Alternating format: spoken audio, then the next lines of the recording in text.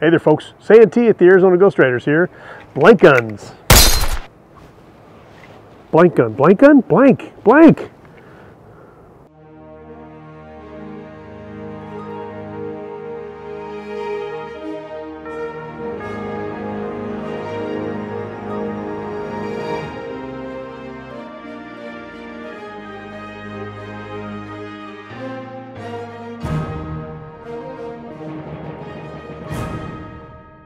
As we have riders that want to take part in a train robbery and of course don't come prepared with a prop gun like this.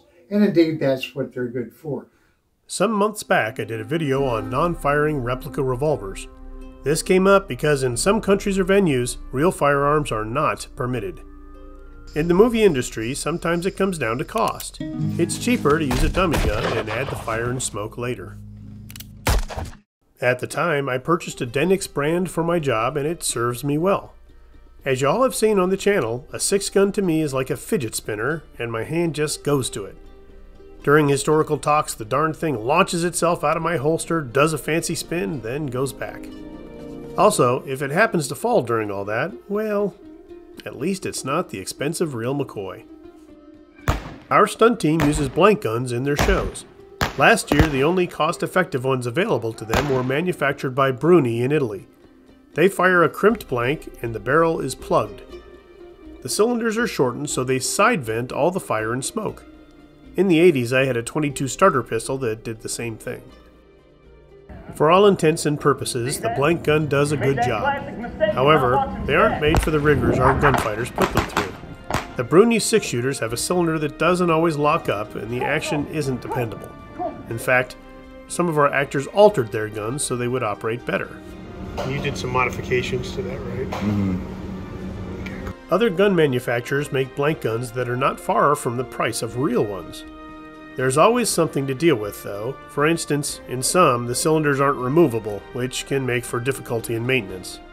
In countries like the United Kingdom, their gun laws restrict their reenactors to using blank guns or muzzle loaders. So, for the Frontier cartridge revolvers, companies like Schmidt, PFC, Uberti, and others make nice blank firers. Once again, they cost a lot of money. However, it's not limited to 6 guns. There are modern revolvers, semi-autos, and long guns to choose from. After a long absence, Chiappa restocked a blank gun originally manufactured by Kimar. Their website calls it the single-action blank revolver, but it can be found at other locations as the Old West M1873. The action is superior to the Bruni, and the metal quality is much better. So far, it's held up well to what the stunt folks put them through.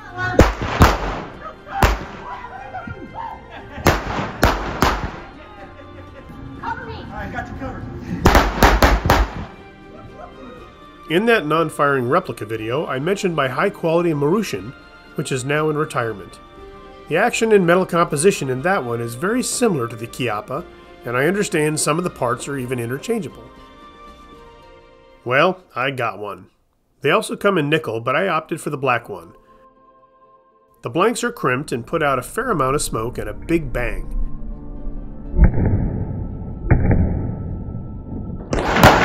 These are fun to spin and shoot, and they feel better to me than the Denix.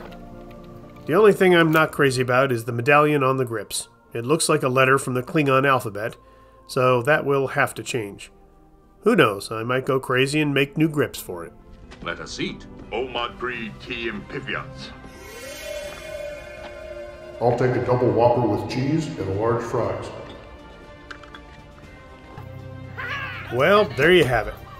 There are links in the description field for some of these blank guns, should the need arise. Whether you use real or fake guns, remember, you're keeping the Old West alive, and I thank you for doing it.